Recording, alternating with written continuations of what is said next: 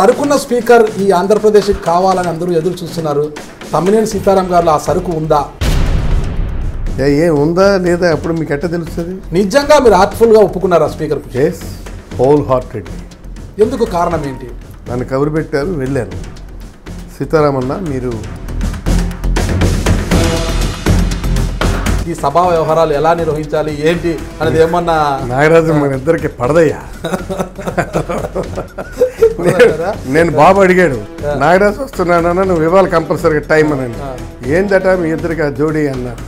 లేదు, నాకు మంచి ఫ్రెండ్, నీ ఫ్రెండ్ అయితే నాకు దుష్మన్ అన్నాను. ఎందుకంటే అన్ని గ్రిల్ చేస్తాడని. బాధ కలిగలేదు. మంత్రి అయితే బాగుంటుండే కదా, నన్ను నమ్ముకున్న వారికి ఏదన్నా నేను 4 పనులు చేయించి పెట్టేవాడిని, ఇసుక వ్యాపారాలు చేసుకోమని చెప్పేవాడిని, కొద్దిగా దందాలు చేసుకోమనేవాడిని, ఎంతో ఖర్చు పెట్టింటారు నా కోసము, 4 డబ్బులు సంపాదించుకొని చెప్పే బాగుంటుండే. ఈ స్పీకర్ కుర్చీలో కూర్చుంటే నేను చేయలేను, నేను బాధ లేదా మీకు? ఓడిపోయినటువంటి వ్యక్తులను దృష్టిలో పెట్టుకుని నాకు మాట్లాడుతున్నట్టుకున్నావు నాగరాజు. నాకు ఆ వ్యాపారంలో ఏనాడు అటువైపు కన్నెత్తి కూడా చూడలేదు. మీరు డిమాండ్ ఎంక్వైరీ అబౌట్ దేన్నైనా భరిస్తాను, అవినీతిని సహించను అని చెప్పి చాలా స్పష్టంగా చెప్తున్నాను. ఇక్కడ నాడు ఇద్దరిని దూరం చేసుకున్నారు చంద్రబాబు నాయుడు గారు. తెలంగాణకు సంబంధించి కేసీఆర్ గారిని దూరం చేసుకుంటే ఆయన తెలంగాణకు ముఖ్యమంత్రి అయిపోయారు.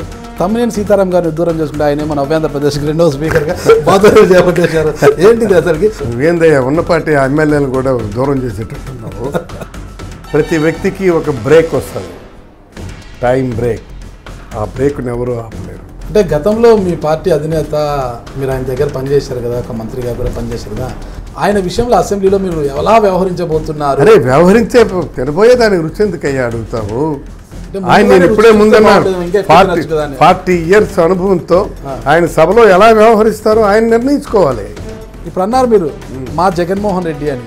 ఇప్పటి వరకు మీ జగన్మోహన్ రెడ్డి మా జగన్మోహన్ 12వ తారీఖు నుంచి ఆ రోజులో మీ జగన్మోహన్ రెడ్డి అంటారా, ముఖ్యమంత్రి జగన్మోహన్ రెడ్డి గారు అంటారా? ముఖ్యమంత్రి గారు. మీరు ఖచ్చితంగా పారదర్శకంగా వ్యవహరిస్తారు, అందరికీ కూడా మంచి న్యాయం చేస్తారని మేము కూడా ఆశిస్తున్నాం సార్. ఇకపోతే 3 సార్లు నమ్మకం ఉంది, ఖచ్చితంగా ఆ నమ్మకంతోనే వచ్చాను. ఖచ్చితంగా చేస్తారని మేము కూడా నమ్ముతున్నాము, మనసావచకరంగా నమ్ముతున్నాము. మీ సమాజ వర్గానికి చెందిన దువ్వాడ శ్రీనివాస్ గారికి ఆముదాల వలసలో క్రాస్ ఓటింగ్ జరిగింది అనేది రిపోర్ట్లు చెప్తున్నాయి. రిపోర్ట్ కాలేదు, నేను report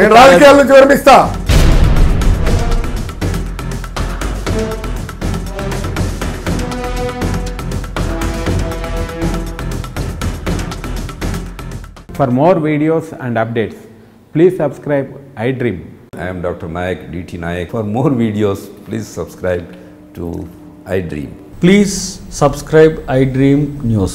Please subscribe iDream. Please subscribe iDreams. మీరు చూస్తున్నారు iDream News.